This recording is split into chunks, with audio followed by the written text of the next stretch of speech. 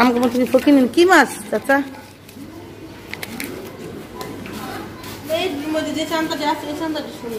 এই এক পাশে আছে জিকুল দিলাম 300 টাকা কেজি। কত? 300।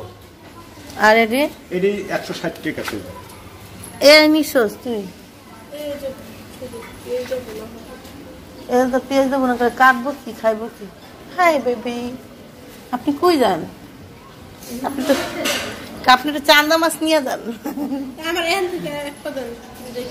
কি করবি আর? এই যে চান্দা চান্দা চান্দা চান্দা চান্দা শুধু পুরি তো আছে করে। কত খাবে পুরি?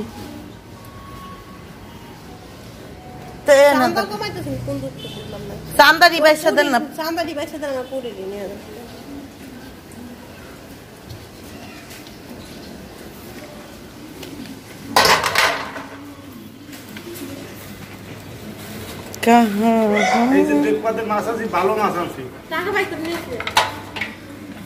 টাকা ছাড়া দিবেন না চাচা? টাকা ছাড়া দেয় না?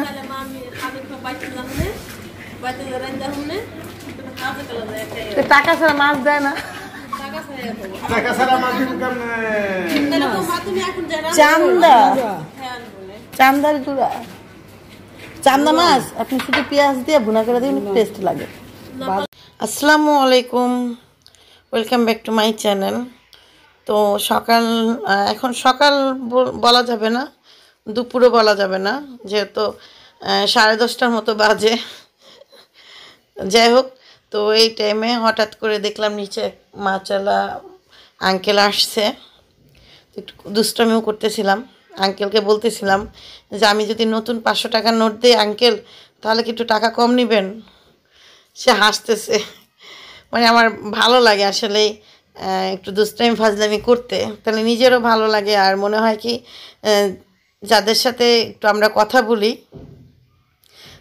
তাদেরও ভালো লাগে, এরকম আমার মনে হয়, জানি না। তো আরেকটা মজার কথা শেয়ার করি, সেটা হলো যে সে বলতেছিল, বাবা তুমি নতুন টাকা দিও না, তুমি আমার পুরান টাকায় দাও, কিন্তু টাকা কম দিও না, আমার বলতেছিল। তা আমি বললাম আচ্ছা ঠিক আছে, আপনার মাছের দাম কত হয়েছে বলেন। সে বলল, আমি আর বললাম যে ঠিক আছে আমি পুরান টাকায় দিলাম, আপনার নতুন টাকায় দিব, আপনার বেশি একটা দিতে হবে না। এই দুষ্টামি করলাম। তবে এখানে হলো ছোট গুড়া মাছ, মাঝে মাঝে নেই, মাঝে মাঝে নেওয়া হয়, আর এখন নেওয়া হয়, আগে তো কখনোই নিতাম না তেমন একটা মাছ টাছ, কারণ বাজারে যাওয়া হইতো। আমি মনে হয় বাজারে সেই রোজার মধ্যে গেছিলাম, তারপরে আর আমি একবারও বাজারে যাইনি। আর মাছের গন্ধ শুনলে এমনি বমি আসে, পরিস্থিতি এরকম। তবে ওই কর্নারে কিন্তু একটা বাজার না, মানে 3-4টা তরকারিওয়ালা ভাইয়ারা বসে, তাদের থেকে মাঝে মাঝে তরকারি আনি। এই তো আজকের আমাদের রান্নাই হবে চান্দা মাছ পেঁয়াজ দিয়ে ভুনা করব, আর পুঁটি মাছ দিয়ে আলু দিয়ে বেগুন দিয়ে একটু রান্না করব। এই যে ছোটো বোন মাছের ওইখানেও এক দোকান খুলে বসছে, এখানেও মাছ বাঁচতেছে। আমি বললাম এত ছোট মাছ আনার দরকার ছিল না, বেশি ছোট হয়ে গেছে, এটা বাঁচতেও কিন্তু সময় লাগে। আর আপা তো চলেই গেছে। তো আজকে রান্নাই হইল, আপা চলে যায় না, আপা হলো ঘর মুছতেছে এখন মনে হয়। তো আজকে রান্না ছিল হইলো, আজকে রান্নাই করবো পাট শাক, চান্দা মাছ। আপনাদের আরেকটা কথা শেয়ার করি, আমি এটা হলো লাউ দিয়ে ডিম দিয়ে রান্না করছিলাম কালকে। তো তেমন কেউ খায়নি, শুধু আমি খাইছি। আপা নিয়ে যাবে, আপার জন্য আপারে বললাম আপনি নিয়ে যান। এই যে অনেক দিন হয়েছে মিনাজকে দেখেন না আপনারা, একটু মিনাজকেও দেখেন সাথে। এই যে আপা। তো কী যেন বলতেছিলাম, আজকে আমাদের দুপুরে রান্না হবে পাট শাক। আরও দুপুরে আয়োজন দিতেছে, কিন্তু যাই আয়োজন দিতেছে, একবারে দুপুরের রান্নার খাবার নিয়ে সামনে আসবো। আজকে ভাবছি আপনাদের সামনে বসে বসে খাবো আর কথা বলবো, অনেক কথা।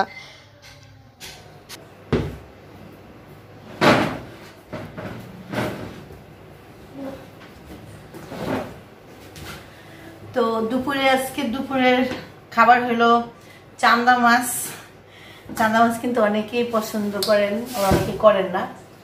এই লেবুর পাতা দিয়ে বোনা করা হয়েছে। দেখুন, রান্নাটা শেয়ার করা হয়নি, কোনো একদিন শেয়ার করবো না। একটা তরকারি, এই পাট শাক, এই তো আমি ভাবলাম যে আজকে আপনাদের সামনে বসে বসে খাই। তার আগে একটু কথা বলি। খাবার সামনে নিয়ে নাকি কথা বলতে হয় না, তারপর বলি। অনেকে কোশ্চেন করছিল যে আপু, অনেকে বলতে গিয়ে কিছু মানুষ, সবাই না, যে আপু আপনাদের সম্পর্কে বিয়ে তো তেমন একটা ভালো হয় না, তেমন একটা ভালো যায় না। তো সেজন্য আমি ছোট্ট একটা উদাহরণ দিই। চান্দা মাছে কিন্তু অনেক কাটা, তারপরে মানুষ খায়, পছন্দ করে তাই খায়। তো মানুষেরটা আগে বলি, এমন কোনো মানুষ নাই যে দোষ করে না।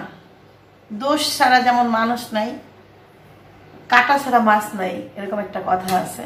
তো প্রত্যেকটা সম্পর্কের মধ্যেই একটা জিনিস মাথায় রাখতে হবে, সেটা হলো যে কোনো সম্পর্কে। আমি অবশ্য যখন একটু দামি কথা বলতাম না, দামি কথা বলতে মানে একটু জ্ঞানী কথা বলতাম না, তো আমার বাবা এখন মারা গেছে, যাই হোক, তো বাবার কথা বেশি মনে পড়ে। বাবা খালি বলতো যে ঢাকা ভার্সিটির থেকে তোমার পোলায় বউ আনছে, এরকম করে আমাকে একটু মানে খেপাইতো, মানে একটু জ্ঞানী কথা বললে। তো আমি বলবো যে প্রত্যেকটা সম্পর্কের মধ্যে ফাটুন ধরে, প্রত্যেকটা সম্পর্কের মধ্যে এই গ্যাঞ্জাম থাকে, অনেক কিছুই থাকে। সংসার যারা করে, অ্যারেঞ্জ ম্যারেজ হোক আর লাভ ম্যারেজ হোক, যেটাই হোক, একটা ফ্যামিলিগত হোক আর নিজেরাই করুক, প্রত্যেকটা সম্পর্কের মধ্যে গ্যাঞ্জাম থাকে, প্রত্যেকটা সম্পর্কের মধ্যেই সমস্যা থাকে। তবে হ্যাঁ, প্রেম করাটা আমারও পছন্দ না। আমাদের ভিতরে প্রেম ছিল কিনা জানি না, যাই হোক, আমি মনে করি এটাই আমাদের ভালোবাসা। তো প্রেম জিনিসটা আমিও পছন্দ করি না। তবে সব প্রেমই যে খারাপ হবে এমন কোনো কথা নাই। অনেক প্রেম আছে ভালো হয়, অনেক প্রেম আছে অনেকের জন্য সুবিধা হয়। তো এরকম। আর আমাদের মধ্যে যে গ্যাঞ্জাম লাগে না তা না, গ্যাঞ্জাম লাগলে কি হয়েছে, যে আমি বললাম যে মানুষের যেমন এই যে চান্দা মাছটার কাটা অনেক, কিন্তু তারপরে পছন্দ খাই। তো ওরকম গ্যাঞ্জাম লাগুক সে না লাগুক, কিন্তু সম্পর্কের মধ্যে তো মিল আছে, কিছু না কিছু ভালোবাসা আছে, সেই জন্যই সম্পর্ক টিকে থাকে। আর প্রত্যেকটা সম্পর্কের মধ্যে আমি আগে মনে করি যে প্রথমে নিজের দোষটা দেখতে হবে, যে আমার ভিতর কি কি দোষ আছে। ওরকম যদি নিজের দোষ নিজে খুঁজে, তাহলে আমার মনে হয় না কোনো গ্যাঞ্জাম লাগে, কোনো কারোর প্রতি না, সেটা আমার যে কোনো মানুষের ব্যাপারেই হোক না কেন। তো এই সবসময় আমি নিজের দোষটা আগে দেখি, আর সবসময় যে কোনো ব্যাপারে নিজের দোষটাও দেখি, আর নিজেকে সবসময় ছোট করে রাখি। কারণ কি, যে মানুষ আমি যদি আমাকে ছোট করে রাখি, এটা আমি জানি না কতটুকু সত্য। আমি অনেক আগে একটা ওয়াজে, একটা মশলার মধ্যেই পাইছিলাম, একটা ওয়াজের মধ্যে, যেহেতু আমি অনেক ধরনের মানুষের ওয়াজ মাহফিল শুনি, যাই হোক, তাই হুজুরে বলছিল আল্লাহ তাআলা নাকি ওই পুরুষ ওই নারীকেই পছন্দ করে যে সবসময় প্রতিনিয়ত নিজেকে ছোট করে দেখে, নিজেকে ছোট চোখে দেখে। আরেক বিড়াল কি বলবো, যা নিজেকে ছোট করে দেখে, আল্লাহ তাআলা তাকে বেশি পছন্দ করে। তো সবসময় নিজেকে ছোট করে দেখতে চেষ্টা করি, নিজেকে ছোট ভাবি। আমি এখনো বলি যে আমি অনেক ছোট, এবং সব দিক দিয়ে আমি পারফেক্ট না, আনপারফেক্ট। তো যে ব্যক্তি নিজেকে ছোট করে দেখে, তাকে আল্লাহ বড় করে দেখে। তো আমি চাই আমি আল্লাহর কাছে ভালো একটা ব্যক্তি হইতে। এখন কতটুকু হইতে পারবো না পারবো, ওটা উপর আল্লাহ জানে। আমি নিজেকে আসলে খুব ছোট করে দেখি, এবং আমি নিজেও জানি যে আমি আসলে ওরকম কিছুই না, খুবই ছোট মানুষ। এবং সবচেয়ে যদি মানে আমার মনে হয় সবচেয়ে যদি দুনিয়াতে কোনো বেকুব থাকে, মানে কোনো অকর্মা, মানে কোনো কাজেরই না, সেটা হলো আমার মনে হয় আমার নিজেকে। যাক, অনেক কথা বললাম, তো বিসমিল্লাহ বিল্লাহ খাওয়া শুরু করি। আমি আজকে আমি একটু আইটেমগুলো নিয়ে নিই।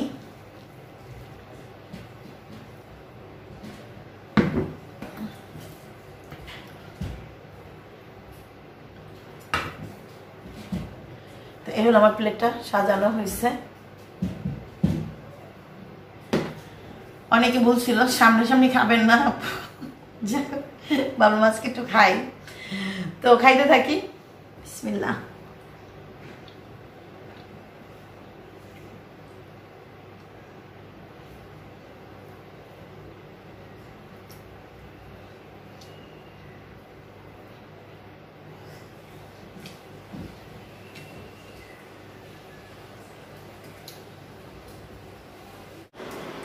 শেষ আমার খাওয়া। তো খাওয়া শেষ, আপনাদের সাথে খাওয়া শেষে আর কটা কথা বলবো।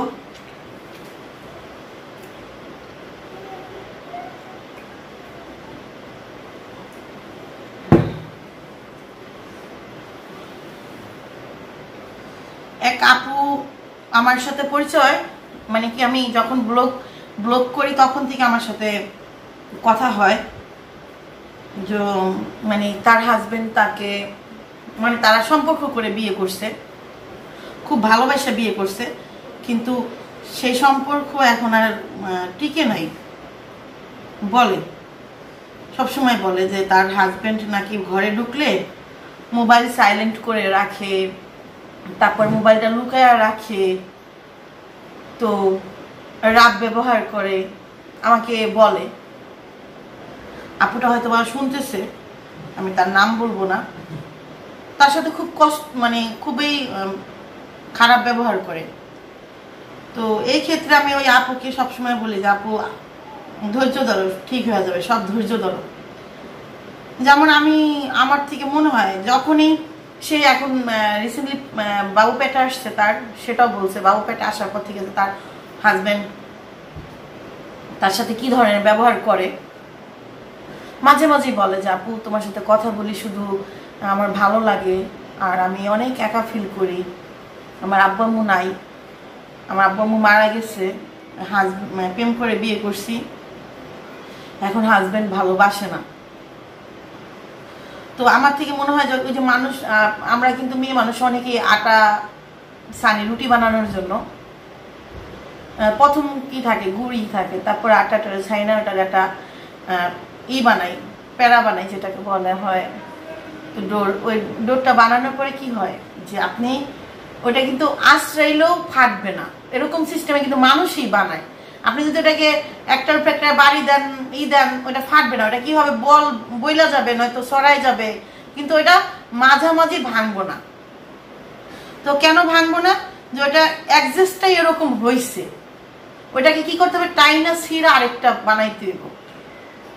তো এই ক্ষেত্রে আমি সবসময় বলি, আমি কিন্তু বলি যে বললাম এই ধরনের কথা যখন আমি যে কোনো ব্যাপারে উদাহরণ দিয়ে কথা বলি না, তখনকার আমার মানে বাবা এরকম আমাকে করতো। যাই হোক, তো এটা আমি এই কথাটা এই জন্যই বললাম যে যে কোনো সম্পর্কে আমি আমার হাজবেন্ডের নিয়ে বলবো, অন্য কাউকে নিয়ে বলবো না।